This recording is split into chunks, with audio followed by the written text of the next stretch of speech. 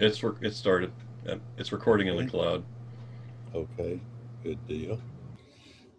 All right. So I want to welcome all of you all on behalf of the Deep Dixie Contest Club. My name is Larry Anderson, N4OGW, and it's with great pleasure that we have members here from these groups that we know of: the Dallas-Fort Worth Contest Group, the 599 DX Association. They have two.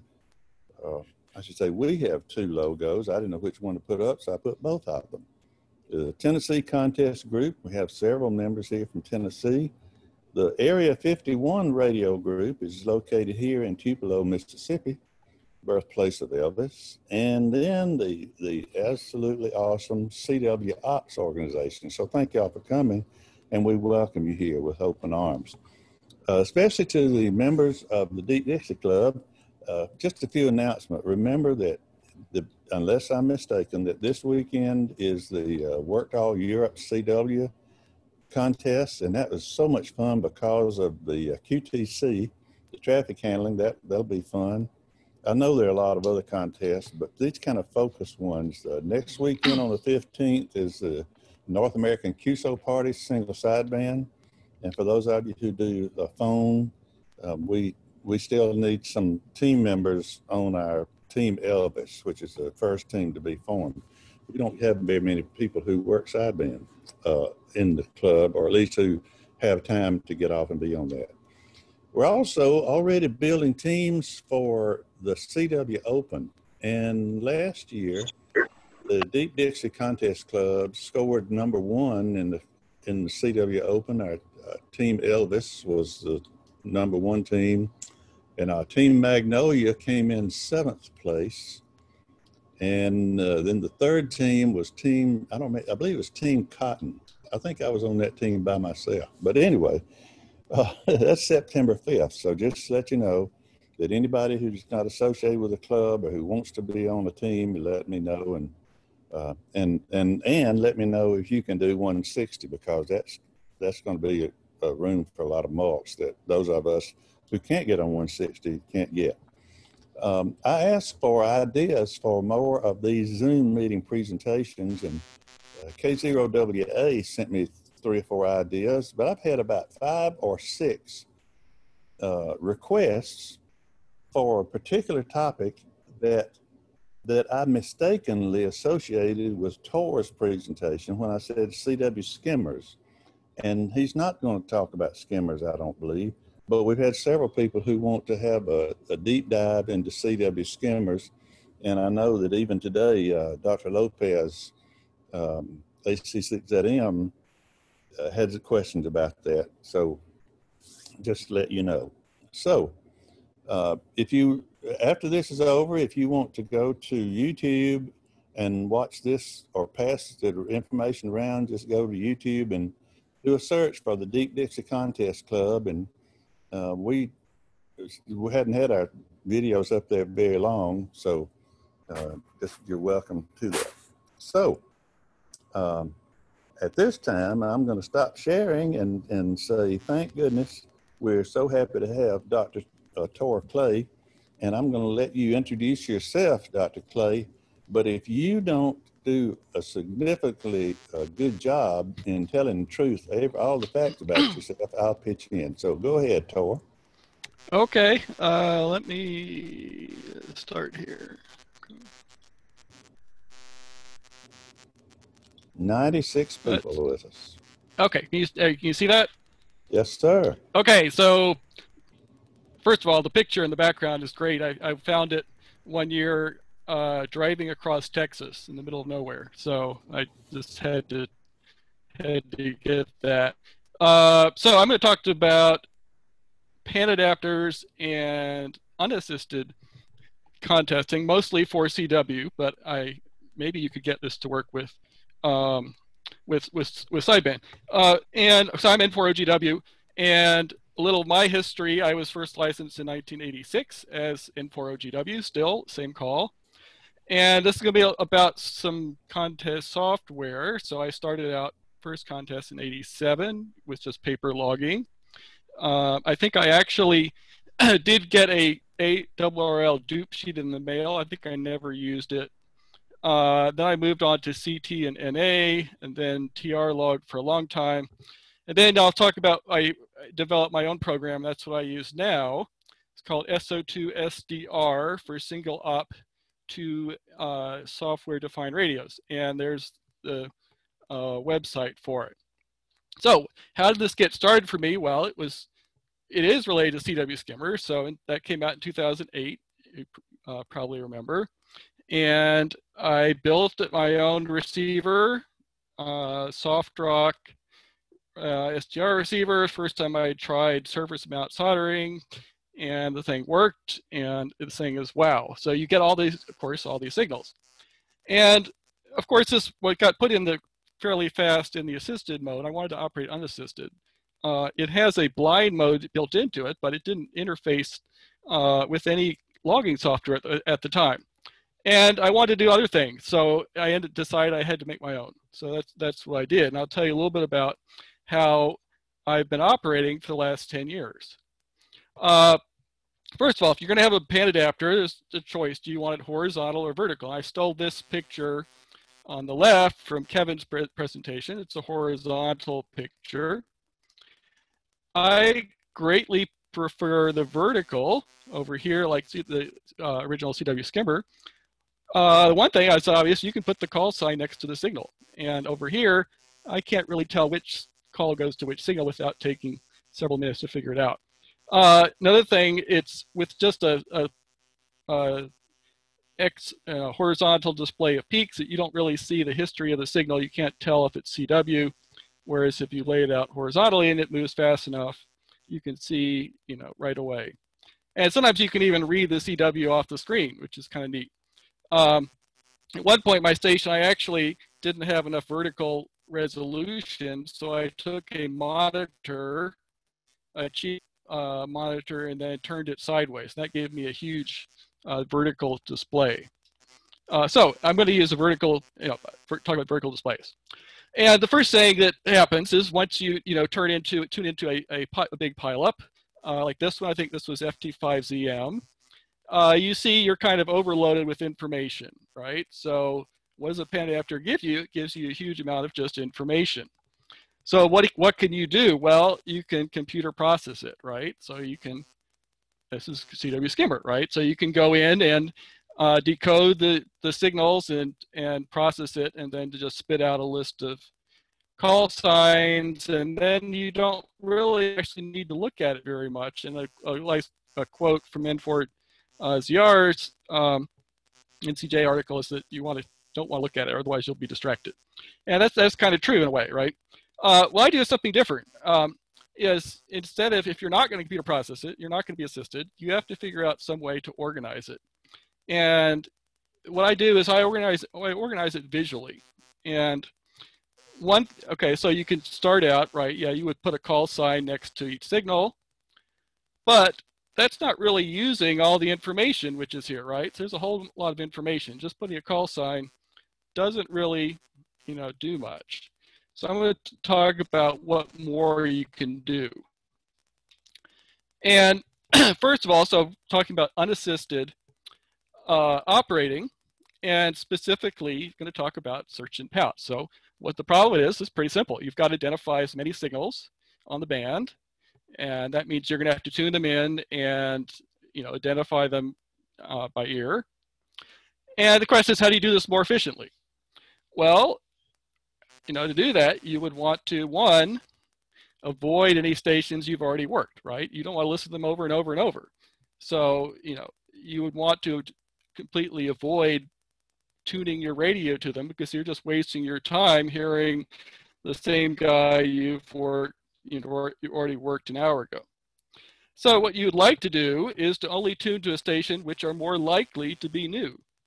And a lot of what I'm going to talk about is, in this talk, is when you're unassisted, you don't have a list of calls. So we're going to do things that are more likely or more probable, but they're not absolutely certain. So what I came up with is a pretty simple visual algorithm to do this. And I find that, being visual is also useful because you can do something which is visual in parallel with something you're doing auditory, like working stations on other radio. So what I'm going to talk about really it doesn't necessarily have to be used for 2 radio contesting, but it works fine for 1 radio. But if you want to do it with 2 radios, it makes it easier because you're doing something which is visual on one radio and audio on the other.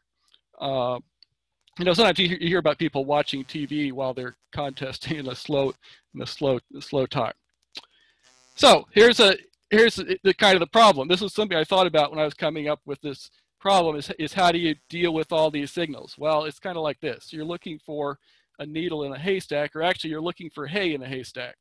So, when you look at this, these pictures are not actually the same. I actually added 1 nail on the right-hand side. The question is, can you find it easily? Well, probably you could if you spent 10 minutes looking. But yeah, there's actually 1 extra nail which is placed in the right-hand picture. And this is, again, thinking about the Panadapter, all those signals there. Okay, right, there's just a whole mess of information. Well, yeah, okay, I'll give you a hint. What you can do, it becomes very easy if you made the 1 extra nail a different color. Very simple. Then, okay, that takes all of 1 second to find it. Now, if you go back here, you can see, okay, yeah, it's actually right about there. Do you see my mouse cursor moving when I do this? Okay, good. So that's the key thing is if you make the actual signals different colors, they can stand out, right? And that's makes finding a hay in a haystack very simple. If it's a one hay, it's a different, 1 straw is a different color. Okay, so that's kind of what I was thinking about originally when I came up with this algorithm is how do you visually sort something? Well, you have to color code it is one way. So how does this work? So when you're in a contest, one thing that's true almost always, except that one case is not, it's a CW sprint, but in most contests, stations will stay on fixed frequencies for some amount of time. That time varies, okay? If it's a shorter contest and AQP, people might only stay there for 5-10 minutes and then go somewhere else. If it's a big DX contest or sweepstakes, they might actually stay around for half an hour, 45 minutes. And it's also true that modern radios are really amazingly stable in frequency. So, maybe they're not absolute accurate, but they'll stay there for within a few a few hertz or tens of hertz for a long time. Now, what does a Panadapter give you? It gives you all the frequency of all the signals. So how can we use that? So, for example, if say 1210 Zulu, your station is calling CQ exactly on 14.02532. 15 minutes later, you come back and you don't necessarily decode the signal, listen long enough, but you notice that there's someone calling CQ on exactly that same frequency. Well, it's probably the same station, right? Even if he stopped and someone else started, they would probably be a little bit off. Now, it's possible some people, move their VFO a little bit, so this doesn't always work. But again, we're talking about probabilities. If you see someone a signal on the same exactly the same frequency with within some tolerance, it's probably the same station.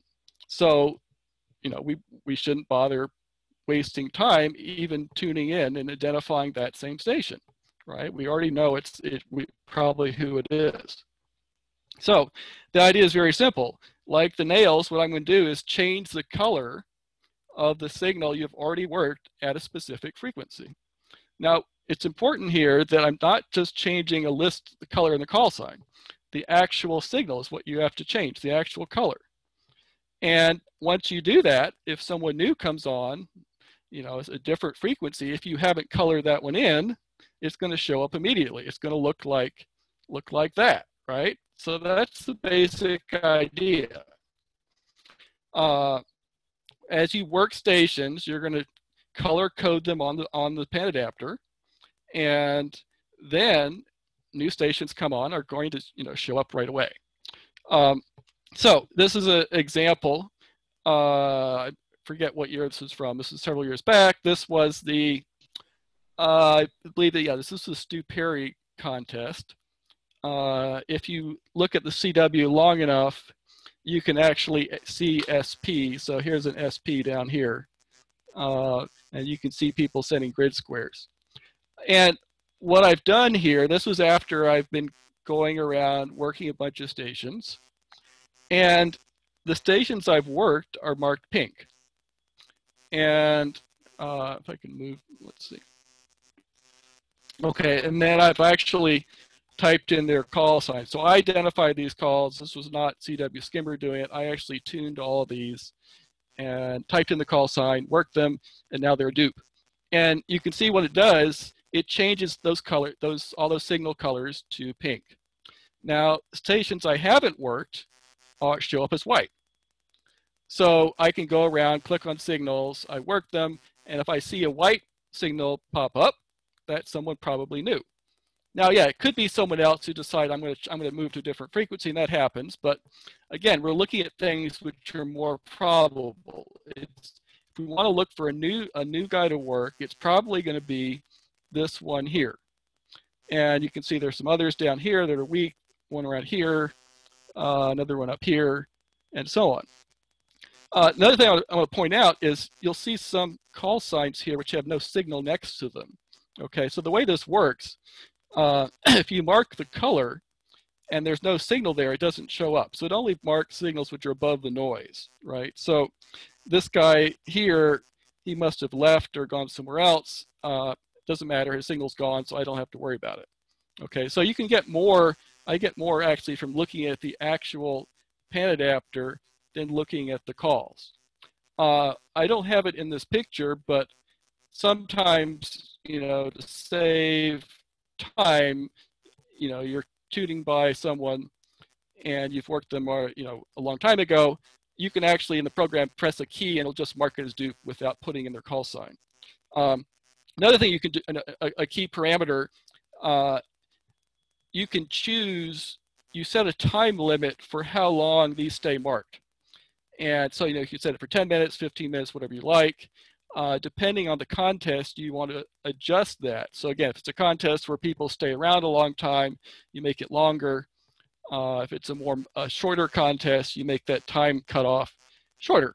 And as the time runs out, these will get unmarked. Sometimes you will see, unfortunately this is not the best picture, you'll see sometimes a pink mark which is slightly off, and that might be a possibility where there's someone else has moved in. So again, you might want to check that out. It could be just someone adjusting their frequency a little bit. So, but this is a basic idea. Another thing when I'm doing this is I don't have to go in order, right? I can hop around however I want. There's these little dots here. Okay, so the little dots are similar to what N1MM does. These are actually a peak detecting of the signal. So that just detects where there's a signal present. You notice it also picks up noise as well as signal. So this little band of noise, I think, caused that dot there. And I can either click on, you know, somewhere here and just go to that frequency, or I could also click on the dots. I could also use the keyboard and hop between dots. Okay, so there's several ways you can get around here. And the red line is just where I'm actually, that's where the radio is actually tuned to. Okay, so let's see, okay, I think that's all I had to say there. How does this work? Well, I've been doing this for about 10 years now. So it's about the 10th anniversary. And I pretty much operate this way all the time for CW contests. Again, except one exception. This doesn't work for the CW Sprint because obviously there the stations stay around for all of about 10 seconds. So you can't tag them by frequency. So CW Sprint, doesn't apply to. It really depends on how big the contest is. For big DX contests, it can be a little overwhelming to try and tag the entire band, although sometimes I will do part of it. It's still useful to hop around. If you're doing a single band operation, it's more useful because there you're really trying to get everybody you can. Also, it's very useful in DX contests when the band first opens, right? So there's fewer signals or closes. So there's fewer signals, or, you know, for example, in IARU contests open briefly to Europe, 10 meters, and you know, it's very easy to go in and see all the stations that were there to work. Sweepstakes, this is great. I really like it. Obviously, there, CW sweepstakes, there's not enough people to work, so it's on Sunday. It's really painful to find someone. You can find them really fast this way, and if anything, it gives you something to do, just to keep on marking signals, trying to turn the whole screen pink. Medium-sized contests, it does very well. It's better. State QSO parties, the NAQP, things like this, where there's not as many signals and people move around a lot. It's very good, particularly NAQP, where mults count on bands. But it's been quite useful, I've found, over the last 10 years. I've basically used it for all my CW operating, which has been mostly unassisted. Again, some other comments. I think, as I mentioned earlier, it's easier. I find this easier to do if you're running 2 radios, because I can pick out the next station on the second radio. I'm going to try and work Search and Pounce without actually listening to audio. Okay, so it makes this a little bit easier to do 2 things at once. There's a lot more strategy you can put into this with the Panadapter, and this is not necessarily my program, but you can use this with any Panadapter. You can decide, if you're doing Search and Pounce, you can decide who you're going to work, right? So if you want to go for high rate, you can look for loud signals, fast CW. Very easy if you've got the vertically oriented where you can read the CW. I can pick out fast guys, loud signals, no problem. If you want to look for multipliers, often those are weaker signals. Like if you're going to, in the IARU contest this summer, when you go to 40 or 80 the first time, you're trying to work the HQ stations, and they're all pretty weak, and they all, pretty much you go to a weak signal, it's going to be a new mult. You can also see pileups right away. In sweepstakes on Sunday, someone gets on, you got a pileup. I can see that right away. Another trick I do sometimes, if you have 2 antennas, you can switch between quickly with an antenna switch. You can see some signals suddenly get stronger. And one way, for example, just an example, if you're in a DX contest later in the afternoon, you want to pick up mults from South America, I can point one antenna down that way, and if I switch back and forth, suddenly a bunch of signals get really loud. And you can see that on the screen. And I know those are going to be probably all from South America. I can just go right to them without, skipping over the other stateside signals. Some other things which are built into my particular Panadapter, some of these and many in other programs too now. As I mentioned, it peak detects signals, so it doesn't do CW coding. It's just looking for where there's a local maximum in the signal versus frequency, and it puts a little dot there, and then you can actually tune between those with the mouse or keyboard. So that's a very useful feature. One thing I really enjoy is it can automatically find an open frequency to call CQ on. That's really neat, because it saves a lot of time. Basically, all it does, it gets the little dots, it finds the biggest gap between them, and puts you there. The only thing I find, it gets often confused by key clicks. So it'll find a nice large gap next to someone who's clicking. The way you get around that is simply mark that frequency is busy, and then you can, it'll go to the next best hole. So that's been a very big help to find an open frequency in a busy band. And as I mentioned also, the way this works is, you would type in a call sign to do a dupe check, and then it would put it on the Panadapter. You can also just press a key. If you're tuning by a guy you've worked the day before, and you hear him over and over and over. You don't need to bother putting his call sign. You just press a key that marks it as dupe and puts the pink line up there. So that can save some time also. Actually, let's see, I'm getting towards the end of the, okay, so a few more slides here and I can take questions. So again, I've been doing this for 10 years. I released this program in 2010. Eric N4OGW has helped a lot. In particular, he added a lot to the program in terms of 2 radio stuffs, and also N0NB helps a little bit. Here's the website, and it runs in Linux, so it's just a little different. This is simply because I have a very different computer background from most people. I've worked in Unix and Linux in my work life for the last 25 years, so that was simply the easiest way for me to do this. I didn't want to take the time to learn Windows programming, so it runs in Linux. It is written in what's called the Qt toolkit, so it means it could potentially be made to run in Windows if someone wants to try doing some programming. It is open source, so you can contribute and add things to it. Again, that's how I got N4OGW interested in adding stuff. Because I operated with TR-log for years, I basically made the interface and the keys, the key presses, very similar to TR-log. So if you've used that, it's going to feel very similar to the TR-log. That's one nice thing about making your own contesting programs. You can do whatever you want with it. So again, I made it like TR-log, so I like that. It does have some limitations. So it's basically single op only. It doesn't support multi, any kind of network network of stations. It's limited contest support. I don't have a lot of time to put into this, so mostly the contest I operate. It doesn't do much for assisted operating because, again, I don't operate much assisted. It can connect to the clusters, however. I should say the clusters, there's one unfortunate fact, which is the frequency resolution on spots is not high enough to do the kind of marking I use. Unfortunately, that choice was made back in the 1980s in packet cluster. It really needs to have another decimal place.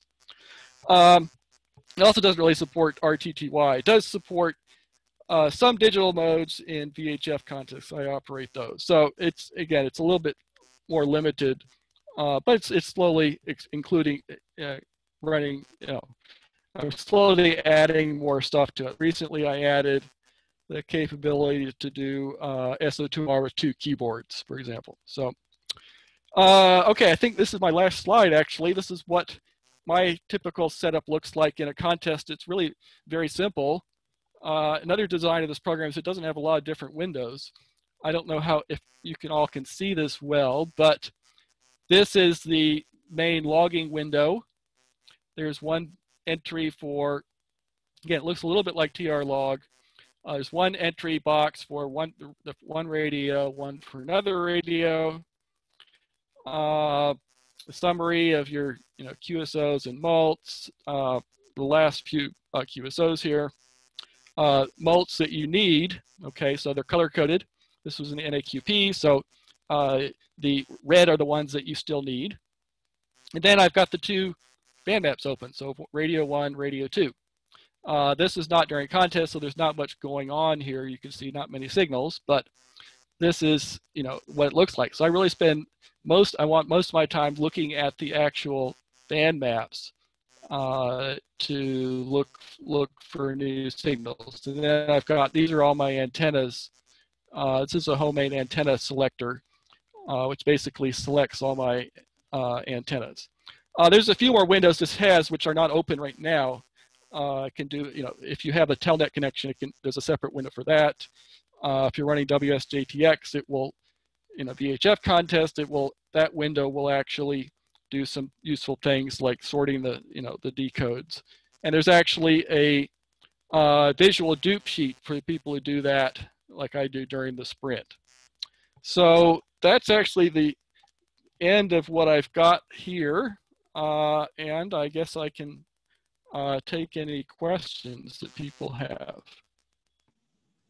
Yeah, there are several questions, and I encourage you all, if you want to, press your space bar and ask Tor. Let me start off with a question from Kurt, K4RO, that he asked in the chat, and that is, which Linux distro and desktop GUI do you prefer? I use Gen 2, and this is GNOME, but I've used several in the past. I've used Gen 2 now for more than 10 years, and that's kind of what I'm, but this will run on basically any modern Linux distribution. So you don't really need any particular distribution to do this. Okay. Go ahead with your question. Hi, it's Bob, N6TV. I got a series of 5 yes or no type questions, if we can go through them quick. Yeah. First, thanks for all the go ahead. Thanks for all the print QSOs over the year. Which SDR hardware are you using here? Yeah, I should have said that. So I'm using it's called the ephedry SDR, and it's first of all, the program right now supports two kinds. It supports the sound card driven, IQ type SDRs. It also supports network SDRs. I think these are the protocol was originally coming from SDR IQ, and the ephedry SDR I have, it runs over the network, and I like it particularly because it's a dual receiver. So I have one box which will do both radios, and this is running. Also, I guess I didn't say much about the hardware, but this is running off the IF frequency of the K3s. So the K3 is your transmitter. Can you zoom in if the band gets crowded to increase the resolution? Yes, yeah. So this is actually, well, actually, no. Right now there's 2 zoom levels, and this is actually zoomed in. There's a zoom out from this picture right here. This is actually a 4K monitor, so it's actually quite large in real life. Okay, seems like you could zoom in a little more, and when things get crowded, everybody's half a KC apart. Yeah, I mean, that's something I could probably, I could do. But basically, I found that this resolution, it's close enough. I don't need to get any closer than this. It's even when the band gets busy, I don't have a problem putting call signs next to it. Okay, just real quick, do you find it slowing you down, having, like in a sweepstakes, going up and down a fresh band that's open and just entering call after call you've already worked, and instead of just tuning by them? Again, if I know I've worked the station, and I don't necessarily enter the call, I would just press a button and it marks it as a dupe. So does it slow me down? Yeah, I don't know. I don't think it does too much. I mean, because to get the benefit of finding new stations, you've got to mark them. And in something like the sweepstakes, at least people seem to stay in a one frequency for a fairly long time on Sunday. So you don't have to spend too much time going back and remarking them. Okay, yeah. If you just don't have to type the call each time, that's great. Just 2 more quick questions. You're doing CW keying with on-off DTR type keying, parallel port, old parallel port, or WIN key? It's a WIN key. Okay. Yeah, Linux again. It doesn't do too well with on-off, the parallel port keying. So yeah, it uses WIN key. Okay, and finally, have you tried to do peak detection on sideband, or what's the problem there? I've actually not tried, but that would be an interesting problem. I don't know. I'm not sure how well my algorithm will work. For one thing, there's, if you think about it, kind of less frequency slots in the sideband contest. So in CW contest, there's lots of obviously more signals. In the sideband contest, you're much more limited.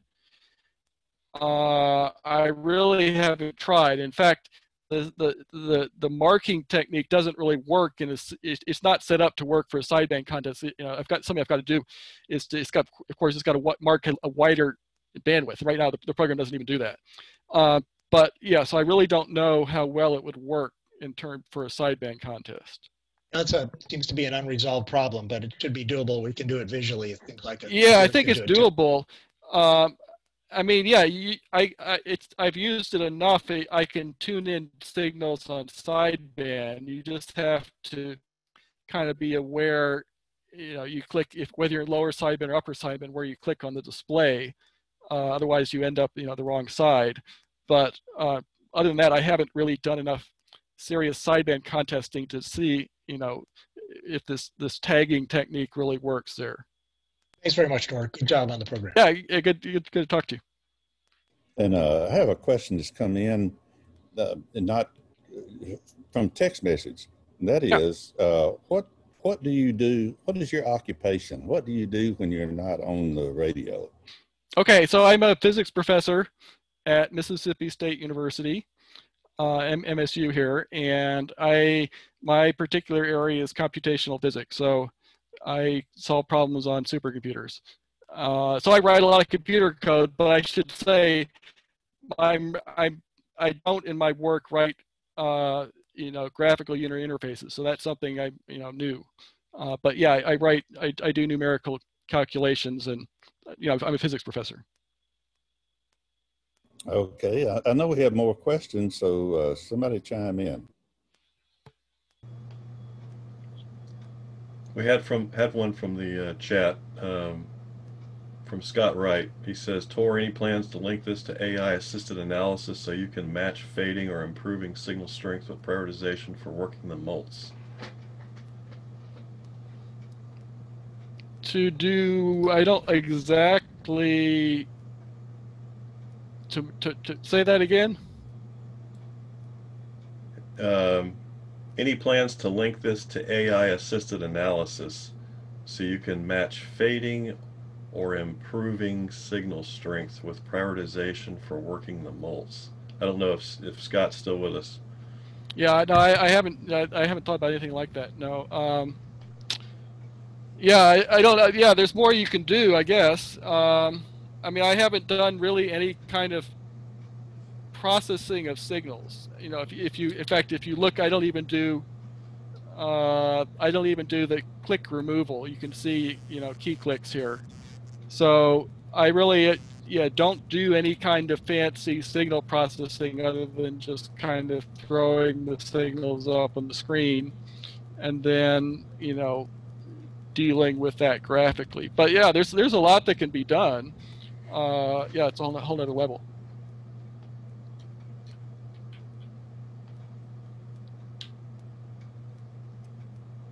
I think that's all we have from chat at the moment. Okay, earlier someone asked about how this would impact someone who is colorblind. I mean, is it possible to change those colors? Sure. Yeah, the colors are changeable. Yeah, so it's actually not. I mean, I don't have a menu item that would change it, but it's very simple to change the colors. But yeah, I haven't thought about that, but I don't know what would be the best color for someone who's colorblind. But that I'm sure you could figure out a color that would be acceptable. I mean, I just chose, I guess the pink is, I guess, magenta. I just chose it because to me it stands out, but there's nothing particularly special about that color. Got another question in chat. How far does the signal have to move before it is considered a new one? Don't stations calling off frequencies show up as a potential new station to work? Right. So okay. So there's two things there. Let me go back to this other picture. If I don't know if I guess you can't see any examples here. Yeah. If these are on the station calling CQ. And if someone comes back to them, yes, you will see that signal often slightly off, and that will appear white. As far as the dots, there's a little bit of a delay before the peak detection assumes it's a new signal. So usually that's not a problem. You do see here, I don't know if you can see it. There's two dots here. Probably that was someone who was answering him, and actually you could see a little bit of a white signal there. Usually I don't find that to be a problem because the person who's calling CQ tends to stay at the same frequency, and you'll see, yeah, you do see some stuff around them. but yeah, so sometimes that can be a problem, but generally it's not too bad.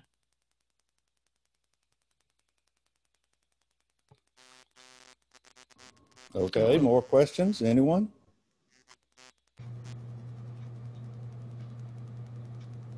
Yeah, here's another example up there, I believe. So we're slightly off. Yeah, and where the key clicks are, is that where the magenta looks like it's growing hair? Exactly, right. So the key clicks are, yeah, you see a little spike at the beginning and the end of every element. And, you know, CW Skimmer is a way to take these out. I haven't gotten around, bothered, or I haven't been able to write something which works as well. So I just leave them in. But yeah, those are the key clicks. And some are worse than others. These are actually fairly clean signals in this picture. I don't know if the other one. Well, those are fairly clean too. But yeah, sometimes those do get a little bit annoying. But that's something that certainly could be improved.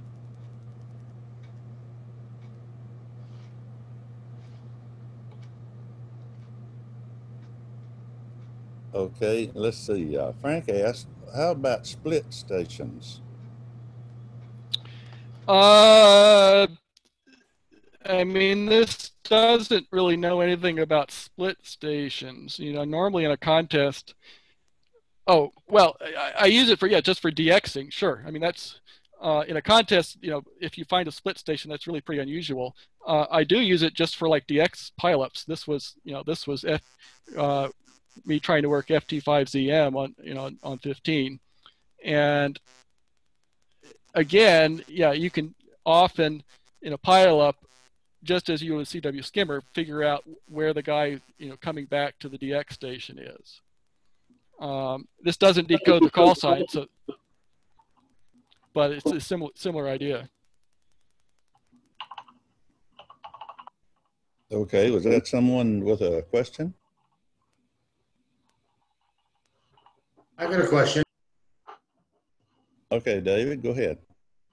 What's the resolution of that spectrum picture on the right? It's a good question. You mean in terms of The vertical kilohertz? scale.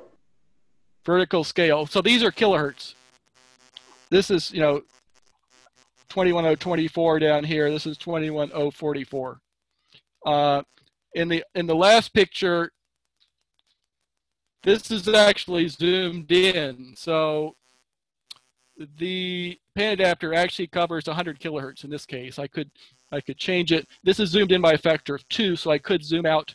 Right now, this is covering about, 23 kilohertz. I can zoom out, and it covers twice that, so 40 or 50. That gives you some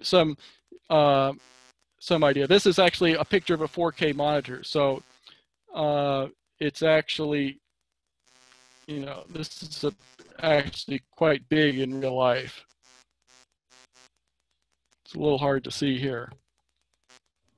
Well, let me ask you a question. Would you ever have the difference in low frequency to high frequency shown on that chart there? Would it be far enough away that if you saw a white line show up, let's say at the extreme ends, that it would be far enough away that you might have to retune, or is everything you have is in resonance so well that you don't have to retune when you move from one end of the band to the other? The only case it might not, maybe it would be on 160. 160, I have a shunt fed vertical. I think I might have to retune the amp if I went off from one end to the other. Most other cases, I don't think I need to.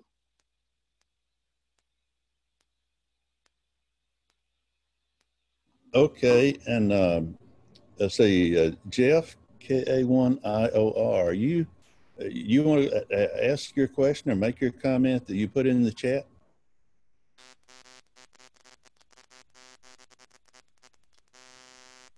Jeff, Yeah, if you're muted, you can just press your space bar. Go ahead and ask or make your comment. I just want to share an observation that as a station who's directly on the East Coast, I'll be searching and pouncing and trying to work a weak European station on 80 or 160. And I've noticed several times that people have obviously discovered that they can use me to find the DX, and they try and skate in and call the DX before I've even made the QSO myself. I find it a little unethical, or however you want to put it. Yeah, I guess, yeah, that would be a little unethical. I don't know. And from Mississippi, yeah, working Europe on the low bands is tough in the contest. At least, I've operated from a bunch of states, and it's a big difference.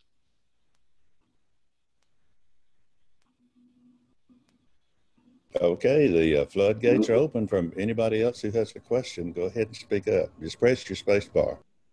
Tor, can you describe your station? Okay. Yeah, I didn't include that here. So I have two towers up. One is 100 foot, one is 70 foot. And it's set up, I've got monobanders on 20, 15, and 10. So this is actually how I control everything. It's a homemade controlling system. So I have an upper antenna, which is, lower antenna, which is fixed on Europe or the Northeast. I operate a lot of domestic contests, so that's useful there too. So the lower antenna for both 20, 15, and 10 are all fixed Northeast. The upper antenna rotates. So on 10 meters, it's a 2 4-element Yagis, 66 over 40 feet. 15, it's 2 6 elements, 70 over 35. And 20, it's 2 4 elements, 100 feet over 50. 40 meters, I have a 2-element linear loaded, which is on the same boom as the 20 at 100 feet. Dipoles in a tree. The wire beam, it's a Moxon rectangle also hanging in trees. 80, I've got a dipole up, and I've got a 4 square, which is I've got wire elements around one of the towers. And that's what actually this is. I made this display. This controls the 4 square. I just click on where I want to go. It points it. And then for 160, I shunt feed the tower, and that's not shown here, but it switches it automatically. And I've got a receiving array for 160 and 80, which I control here. I just click, because this is a hexagonal array, so it has 6 directions. So I just click where I want to go, and it will switch there. The only other controls I have, of course, besides the radios, I've got rotators, which are manual.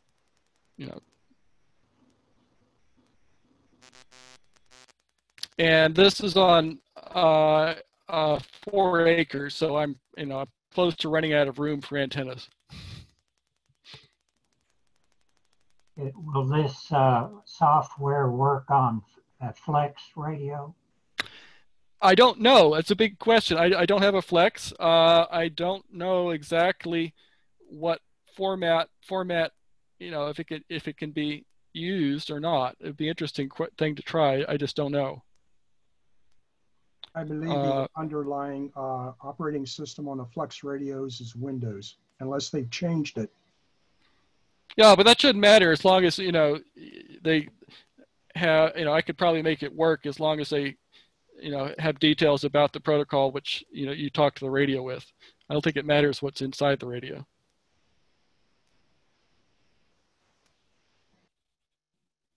The radios I use are K3s. I have 2 K3s. Again, the ephedry SDR runs off the IF. So this works quite well with the Elecraft because that's what I've used, right? So, for example, if you use the K3 with a Panadapter, you probably know or aware that as you change filters, the IF frequency shifts. So I put in a correction for that. If you change the filters, this corrects for that. So you don't have to worry about that shift when you change CW filters. But it'd be very interesting to try with the Flex. I just don't know how it'd work.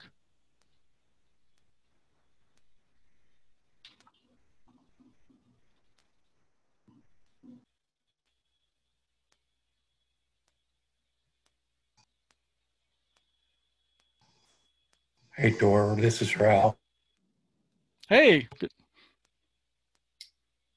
Haven't heard you for for a while. Actually, I've heard you on the air quite a bit, actually. But what's up? Do you have bandpass filters? Because obviously to get this to work so well, you don't have a lot of interstation interference. I wondered if you had bandpass filters or if one radio is kind of dedicated to 10, 15, and 20 and how you handle some of that switching. So I do have bandpass filters. They're the ICE 419s, which are not great, but they work. And then, so the switching is handled by the Elecraft has a band decoder. I think it's the KRC2. I have two of those. That automatically changes the bandpass filters, and then it goes to a 6x2 switch, which is from KK1L. That's all done automatically. And then after that switch, I've got some additional coax stubs on some bands. It works pretty well. I have the worst interferences on between 20 and 40. And that's actually something inside my house, which I haven't figured out. Somehow, when my house gets excited on 40, it generates a bad 20-meter harmonic. So I haven't figured that out yet. The only thing I could do is point the 40-meter antenna or 20 away from the house. But other bands are fairly good as far as being able to hear on two bands. Okay, thank you. That's yeah, it's pretty interesting how you handle that, because that's one of the biggest constraints we have is trying to get interference away from your station, because I think you show screens, you know, when you see yourself. Well, this picture I'm not transmitting. Yeah, there's some pictures. Yeah, if when I was transmitting in the worst case on 40 and 20, it looked terrible. One thing I do in the program is when it transmits, it turns off the peak detection, so that doesn't screw up, you know, the little dot placement. It basically turns that off. It listens to the wind key. When the wind key says it's transmitting, it turns that off, so that at least doesn't screw up the peak detection part. But yeah, I do have problems, particularly 40 and 20, which is not a pretty bad place to have it. But something in my house, I just haven't figured out what it is. Thank you. Ralph, he hasn't figured out what it is because he's too busy winning contests. Okay, let's see. Ed, W2LCQ, you had a question or comment a while ago. Did you get that in? No, I didn't, Larry, but thanks a lot for calling on me. This is Ed up in New York. That tour was a terrific presentation. Thank you so much. I'm an avid contester in sort of intermediate level, I guess, maybe not even, but I'm running 7300 and a very compromised small antenna up in Manhattan here. I keep my eye on the band map. I'm running a N1MM Plus. I keep my eye on the band map and the available mults windows. But unfortunately, a lot of times I can't hear most of the stations that are displayed there. So I'm spending most of my time searching and pouncing, turning the dial and clicking on the display window, the spectrum display window. But what happens is I'm calling I've got to call 2, 3, 4 times before I can get answered, before the pileup diminishes. In terms of strategy, S&P strategy, is that a waste of time? Should I just call once and go on, or what would you suggest? It's hard to say. I mean, it depends on the contest. You know, if it's a contest where there aren't many multipliers, then yeah, you probably do need to work that station.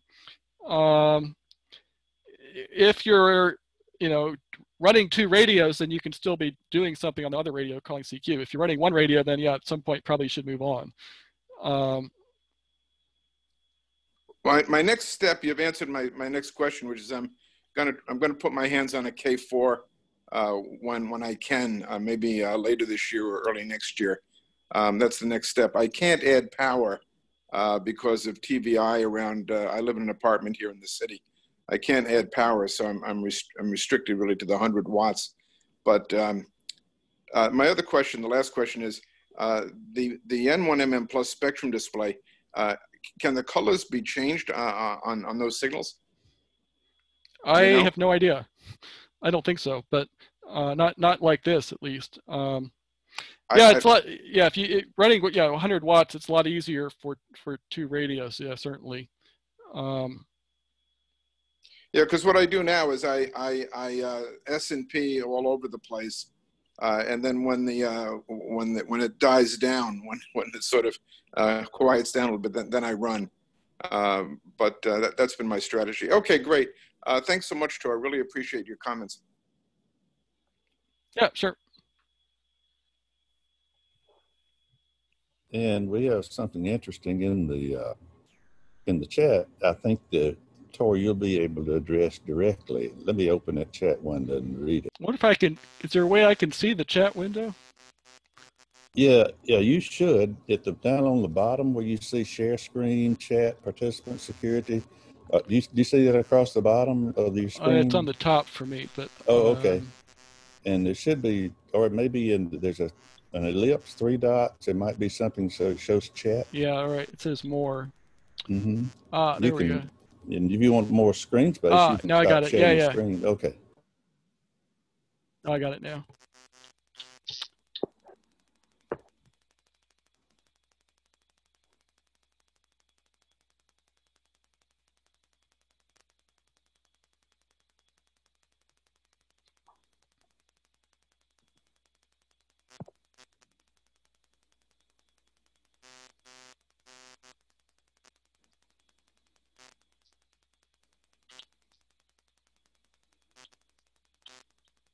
Larry, Yeah, I should have opened this before. It would help.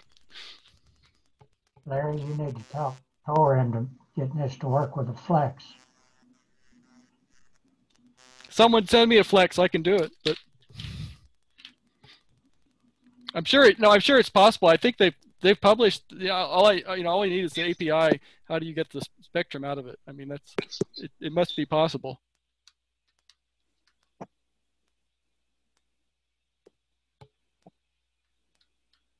Tor, have you been able to see what Gary put in the chat window there yet?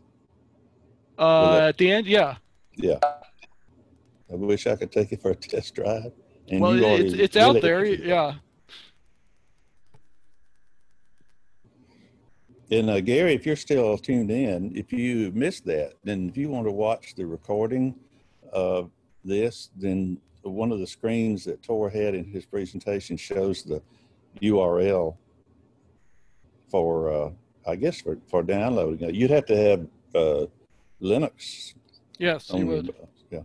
Yeah, I was going to try and put it on live with the radio here, but I couldn't get Zoom working on the other computer, so this is not the computer I use for the radio. Hey man, we'll take what we can have. This is wonderful. We'll take it. Okay, let's see. They are any more? Well, let's see. Okay, here's from Mac. Versus assisted. Yeah, of course, this is unassisted, so it's different. I mean, you've still got to find all those stations yourself. So this, you've still got to do a lot of work to find stations. So yeah, it's not, it's just different than assisted. So it does take a lot of work, to do a lot of tuning on other bands. So, however, but I think this is a way to do it a little bit more efficiently. That's the whole point, is to try, make it won't tell you where it's a new station, but it's a way to make it more probable that you're finding something new. Machine requirements, it shouldn't take a lot. Again, I started using this 10 years ago. I do have an 8-core machine I use now, but I don't think you need that much power. Raspberry Pi, I have not tried it, but it should work. You just have to try it. I don't know if it would run two band maps at the same time, but I think it should, it's possible. Well, Tor, what's the practicality of someone who is just SO1R, just using it, just unassisted, just, normal, not? Well, the practicality, again, it's the the visual S&P is not a SO2R thing. It's just a way to do search and pounce, right? So you don't need two radios to do that. The practicality is that, you know, you can tune faster, you know, to new signal and hopefully get, you know, new signals, see when new signals show up. You know, in fact, sometimes in some cases I actually don't run two radios. You know, one example, the IARU contest, when 80 meters was open to Europe, I could barely make any contacts, but the ones I did were really important. So I was doing one radio trying to make work as many of the HQ stations, you know, because there's so much noise and they could barely hear me. So it, you know, it works equally well for one radio or two radio. It's really the same idea.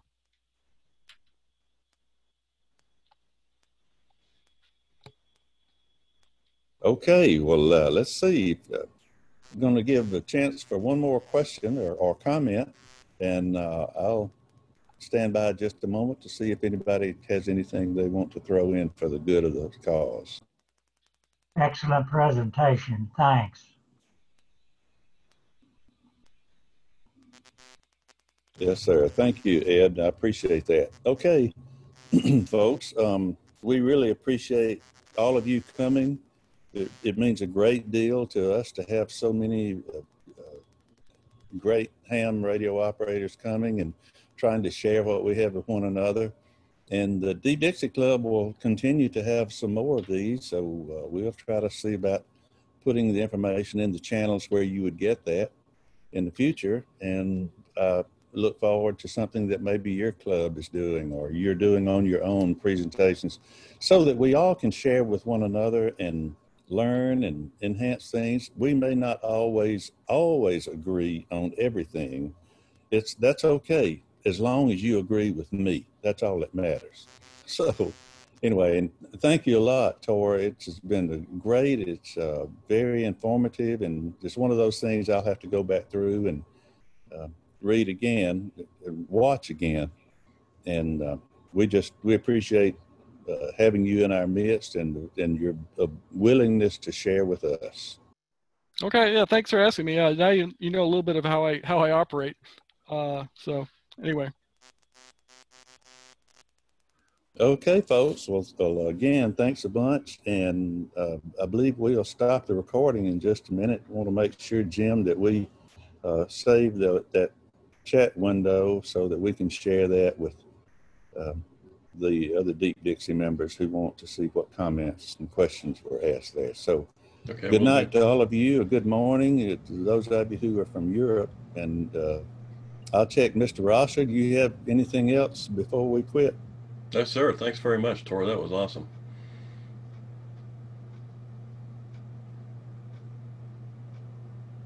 Okay, well, we're going to shut her down, and good night, everyone, and we look forward to catching up with you on the next one.